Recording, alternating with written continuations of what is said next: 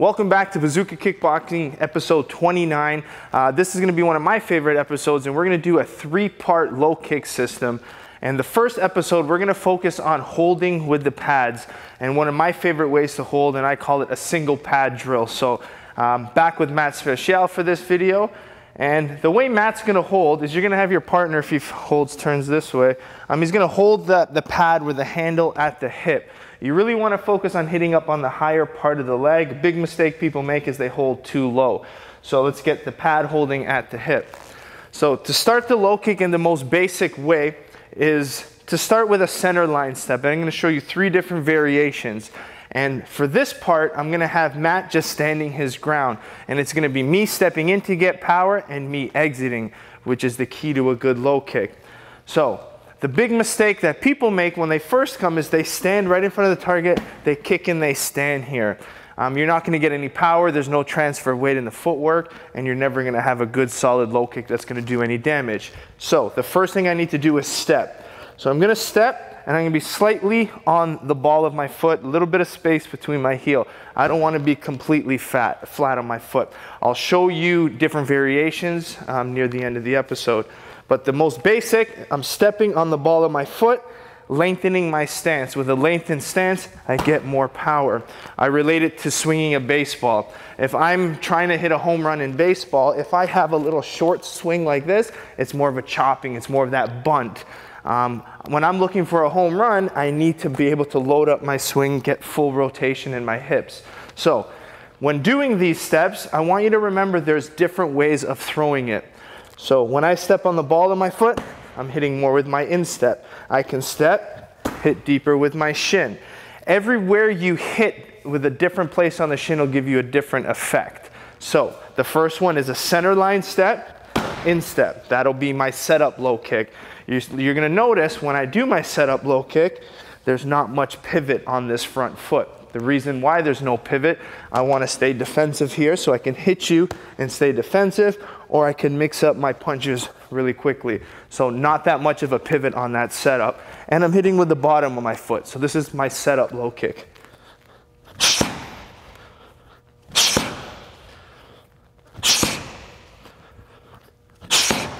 Okay, now to get a different effect, I'm going to step a little deeper and I'm going to add a little pivot now.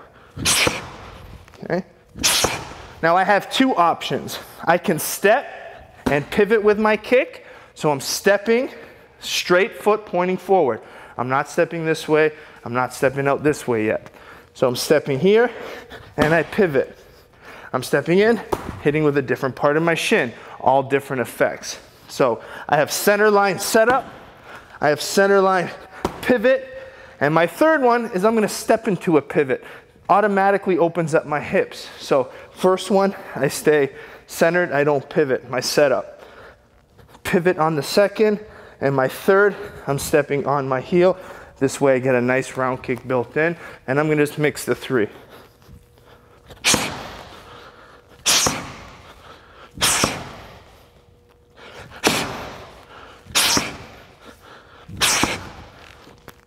So that's the one variation.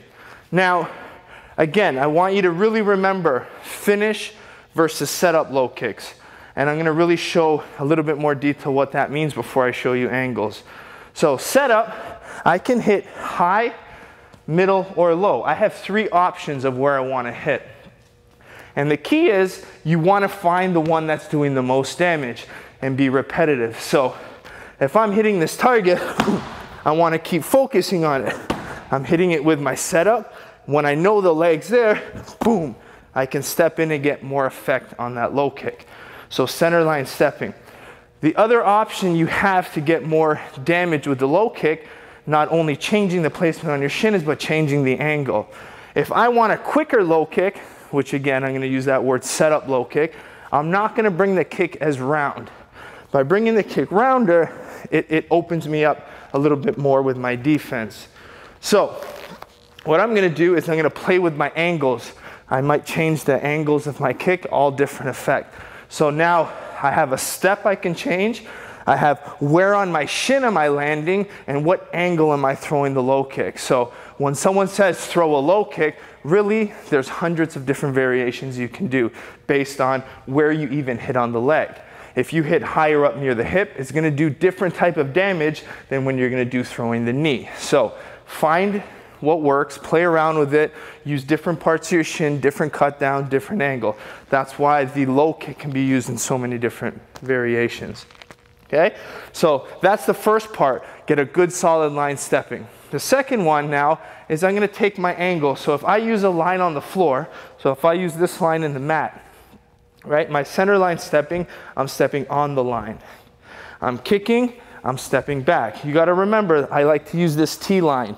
So I'm stepping over, center line, kicking, and back. So I'm adding an enter and exit, and I'm using a straight center line. Now, what I'm going to do for this variation is I'm going to step outside to the left of center line. This way it gets my head off center line. So if someone's throwing a nice punch, you can get your head off center line, and it's going to give a different effect. So again, I can use those 3 different steps I talked about in the first series. No pivot, step to pivot, and step into the pivot. So the 3 different variations. So I'm stepping off to the line.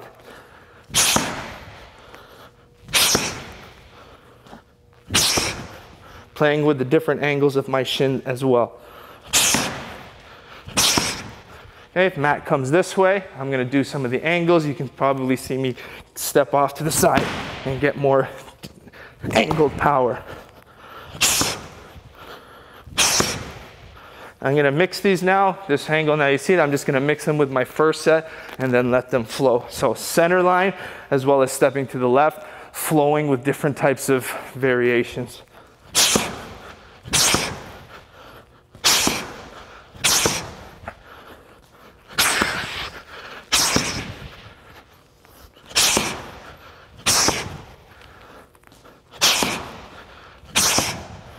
Okay, the last one I'm going to do is I'm going to get to the right of the center line. So I have center, left. This one here, I'm going to step off on this back foot and then crack the right leg. So if Matt's here, I'm going to step out with my back foot, change my angle, and then now I have a nice solid outside attack with my low kick. So back foot steps out, chop.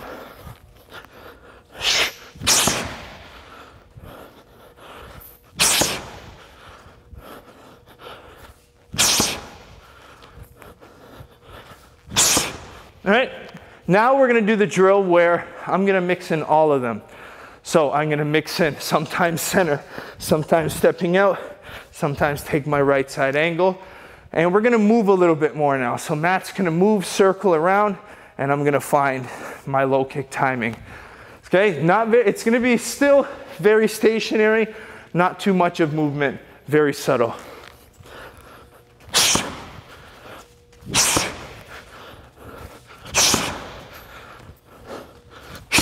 You can see I'm constantly keeping my distance. Very subtle movements.